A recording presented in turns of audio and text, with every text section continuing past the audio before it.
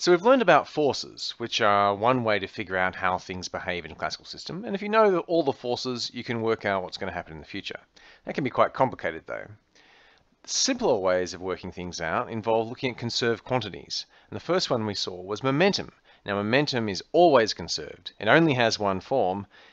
The only disadvantage is it's a vector, so it has three components. It's got a magnitude and a direction, and so when you write down a conservation of momentum, what you're really writing down is three conservation laws. The conservation of momentum in the x direction, the conservation in the y direction, and the conservation in the z direction, all in one hit.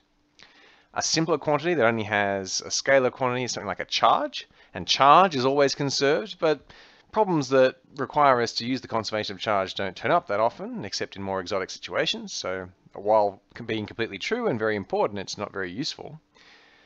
There's mass. Mass is just a scalar, but it's not always conserved. It's mostly conserved.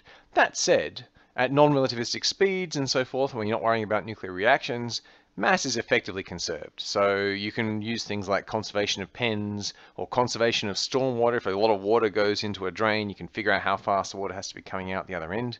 You can work out traffic flow and so forth using conservation of mass. So that's a good rule of thumb.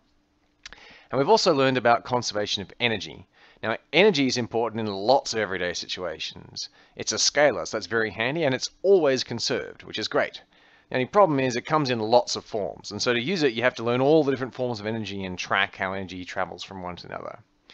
And in fact, this tracking of how energy and learning how to use energy is one of the main things that enabled us to change our technology over the last few hundred years from all the millions of years of fairly static technology beforehand.